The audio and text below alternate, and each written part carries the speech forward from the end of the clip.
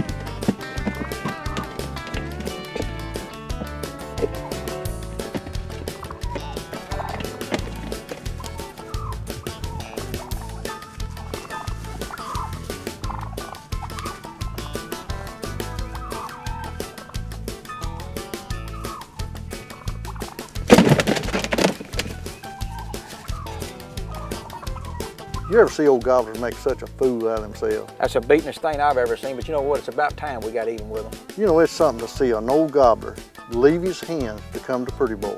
Harold, you're exactly right. What do you say we look at just a few of the excerpts from the 2005 turkey season featuring Pretty Girl and Pretty Boy?